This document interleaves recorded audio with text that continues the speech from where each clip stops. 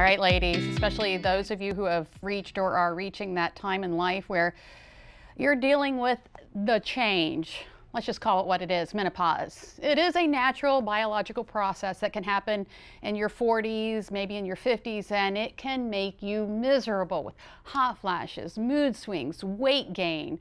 After all that you've been through in life thus far, you probably want to throw up your arms and say, why? Well, today we're going to talk about treatment that can turn the menopause years into the best years. This is Kim Brazier. She is a family nurse practitioner from Wellness by the Sea, part of a practice group located in Roxana, Delaware. Thank you so much for being here this afternoon, Kim. Thank you for having me. Okay, we're going to get on with the menopause talk in a few moments, but first I want to talk a little bit about you. You're a nurse practitioner, as I mentioned. What made you decide to focus on women's health? I saw a lot of my friends who were starting to go through the change, entering menopause, in the middle of menopause, living with menopause, and I just saw their lives being turned upside down. Yeah, yeah. And it just, there are so many things out there now that are available to help, and I just wanted to try and make a difference and do something, aside from the fact that it's right around the corner from me, since I just turned 50, so. Yep, I'm there with you. Well, let's talk about menopause.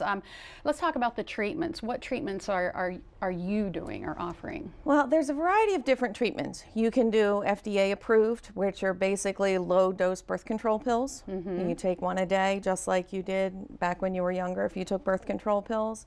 There is estrogen progesterone therapy via pill, which you can take and just do a timing basis. You can do it based on the lunar phases or based on when your lance menses is. The best way to start it is before you actually are in the whole menopausal phase, to kind of get things regulated before it gets too out of control. And then there are compounded creams that you can use, especially for testosterone and things like that. And then there's the pellets that I also insert. They go sub-Q, which is underneath the skin, generally on the belly or on the side of the hip, and they can last for anywhere to 3 to 5 months, depending on how your metabolism is, et cetera, how quickly you burn them. That's called pellet therapy? It's pellet therapy. What is in the pellets? Estrogen and testosterone are in the pellets. So this is a hormone replacement therapy? Yes. Okay. So I know that hormone replacement therapy has come under fire in the past because of a possible connection to breast cancer. What do you say to that? Well, first of all, I think you really need to collaborate with your provider, and you need to have a rather intimate relationship so the two of you can figure out what works for you, what risks are for you. One of the major risks for people is also blood clots, which is a risk with regular birth control.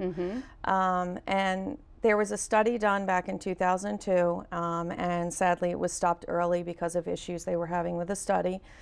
And later the study was re-reviewed, and they've done different studies since, because it came out saying stop taking your hormones, you'll get breast cancer. So all the women just stopped taking them, and it took years and years for them to do additional studies to kind of disprove a lot of it. They also found in a study that was done in 2008 through 2009 that the results of the study back in 2002 were statistically insignificant.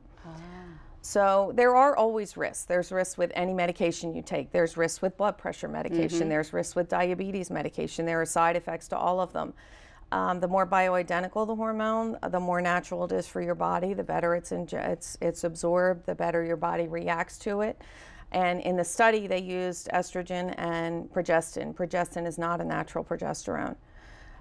So using a more natural product is better, and it's better if you start, like I said, right at the onset of menopause. They really don't recommend it if you're 10 years out to start it then. Right. I don't know if it could be coagulation factors, because now your body's no longer used to it, because sadly when women go into menopause, it is like drug withdrawal, because when your ovaries run out of eggs, the estrogen stops. Gotcha. It just stops. And that's why you get the hot flashes. That's why you get the mood swings, you know. And also at that point, after women have a child and when they begin menopause, they are most likely to develop Hashimoto's disease. And Hashimoto's is an autoimmune process that is started by your own body but they've done a lot of studies, and it can be controlled and prevent you from going into full-on hypothyroidism, which causes the weight gain and everything else. Through support of different medications and supplements, so to support your body. They've even done where they have given people Synthroid for a couple years to support the body, the selenium and the zinc that they need, and then they do a thyroid stress test. And they can come off of the Synthroid. So there's just so many things that occur at that one point. You have to have a provider that's going to work with you, and so that you can really work through, okay, is it Hashimoto's? Is it menopause? Is it depression? I mean, all your children are leaving. You have empty nest, and so every woman is different. Every Yes. circumstance is different. It's best just to consult with someone like you, and you can help out. Yep. Kim Brazier with Wellness by the Sea. Thank you so much for coming in. A very important topic, and of course, we'll have more information on our website how you can get a hold of Kim with Wellness by the Sea. Thank you so much.